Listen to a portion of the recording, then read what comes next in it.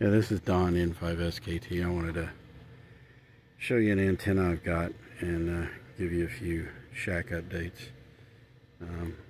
Currently I'm starting the grill to cook a steak. But anyway, this is the side of the shack. I've got so much work to do on this thing.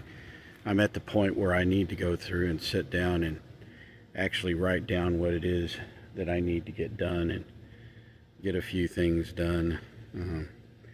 Got a lot of things out here to, try and get back up. There's my 10-meter mocks, and there's a mast there that I want to do a review on. I currently have a 2-meter 440 on there, but boy, do I need coax.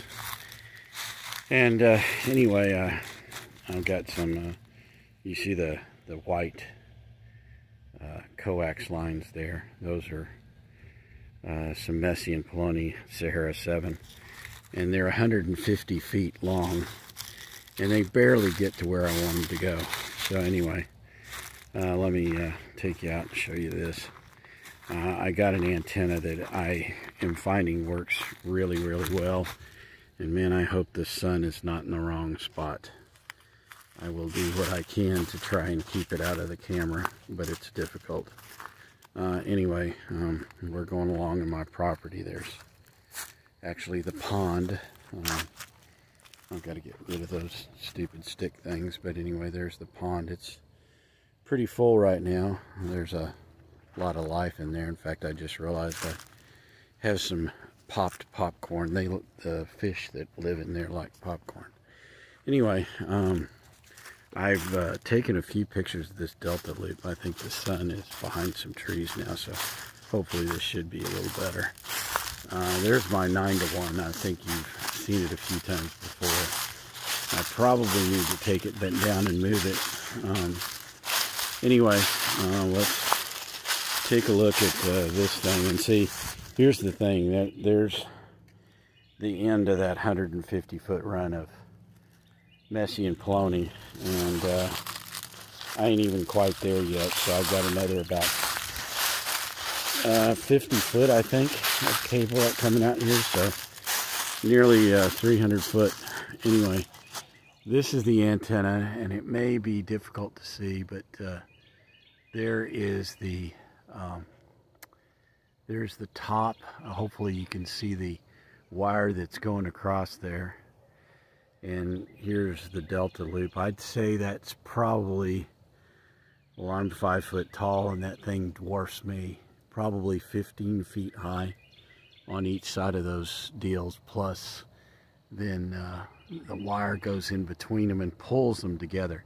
Because if you let that wire at the top, when it's not going, it will just take off. And these two things will form a Y. So anyway, this is the, and it's basically an EANTENNAs. I'll drop a link. I got it at DX Engineering. Anyway, and here's the construction of it. Basically, you just screw those mast parts together, or aluminum mast parts together. You screw the ballon on. This is ballon they provide. It's a 4-to-1 ballon, and you can see the connection points there, hopefully. And then what happens is, and it's maybe kind of hard for me to show, but I'm going to try. So if you look right up here, you can see where I bolted the two of the pieces together. And what it is, and I know you barely see it, but there's a black line on the smaller deal, smaller pipe, and you pull that pipe out of the larger pipe until you hit that black line, and you do that for every one of these sections as it goes up, and that's how you know exactly what the measurements are. You don't have to measure this thing out or anything like that. It comes all pre-cut, pre-built, comes with all the hardware, even comes with the wrenches, although the 2 wrenches that it came with, oddly enough, don't fit anything that I've got here. Well, no, I take that back. It fits these bolts. but it came with a bigger wrench, and I don't know what that wrench is for. It did not come with a wrench for like these things, the smaller ones. So, of course, a pair of pliers took care of that. And anyway, by the way, I've got this on a speaker stand. It's maybe, I'm 5'8". It's probably 4.5 feet up off the ground. And then you got this stupid piece of metal here that's almost in between the damn thing. But I don't know how to tell you this, but I can tune this thing on 160 meters. And it's rated up to 40 meters. And then at 40 meters, it works very well. I mean, 20, I've gotten worldwide on everything from 40 to 10. My signal reports are really good, so I haven't had any issues with it. I actually have run mostly the 7300, and with the 7300, I'm only putting out 100 watts. I'm not, I have it needs a tuner. Obviously it needs a tuner. But it will tune 160, it'll tune 80. It's not good on 30. Is that right? No, it's okay on 30. I'm sorry. I worked Japan on 30. Yeah, I can't think there. Yeah, I haven't really had any trouble on any of the bands. What I'm thinking of is the 9-to-1. I've had some trouble with the 9-to-1 tuning it. Anyway, this thing is working great. Even on 160, I'm literally getting nationwide on 160. I actually have a, and I'll attach it to the video, because I posted this so Ape could see it. But it is actually, I was able to work TI1 RRC on FT8 on 160 meters. And I'm in Texas, and that's a pretty long haul. So it's definitely getting out. I have not worked much 80 meters. I've mainly worked 160 and 12. And on both of those bands, it works great. 12 is just one of those bands. When I was licensed back in 91 and was so on the air quite a bit, I really spoke, or I spoke to a lot of people all over the world on 10 meters, and I spent tons of time on 10. But the radio I had did not work any of the work bands.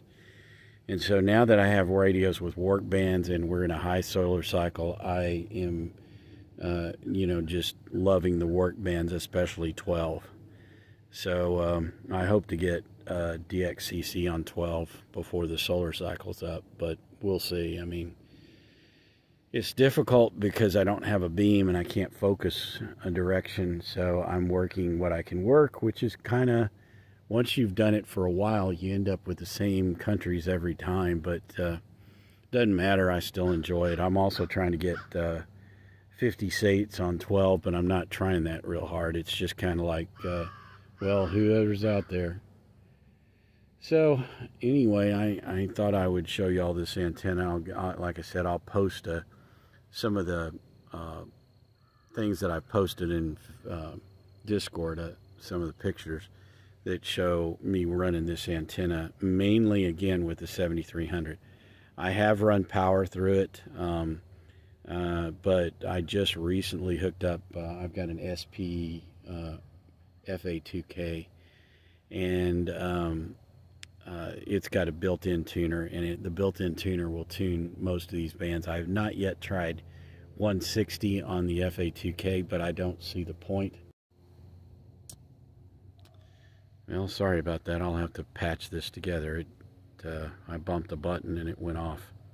In fact, God dog, man, I mean, I've gotten much of anything. Anyway. Yeah, sorry about that. Wait a minute, it's not recording. Okay, it's recording again. Yeah. Anyway, I'll have to hopefully I'll stitch it together, and the other one's got some stuff on it. Otherwise, I'll be doing this again tomorrow night or tomorrow evening, because I'm going to Hamfest.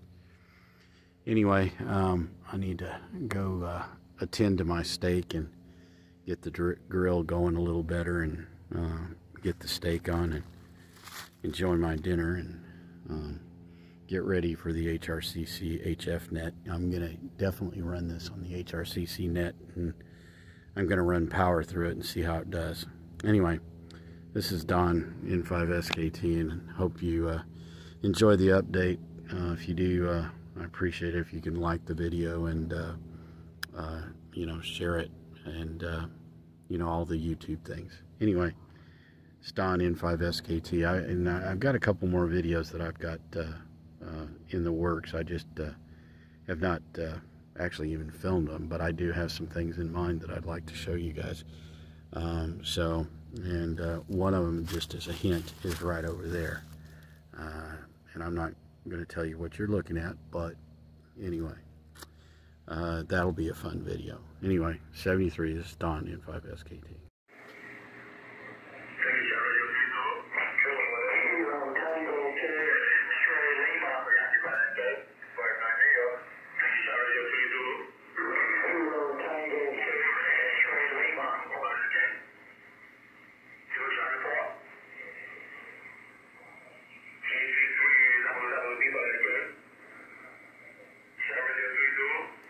November 5, Sierra Kilo Tango.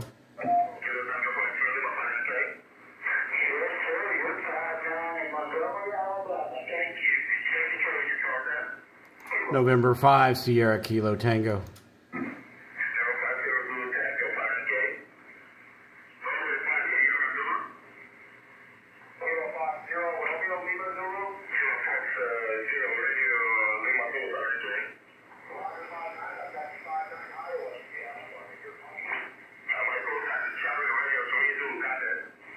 November 5, Sierra Kilo Tango.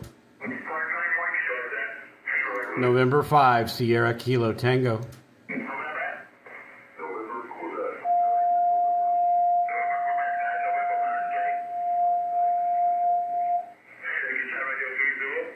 November 5, Sierra Kilo Tango.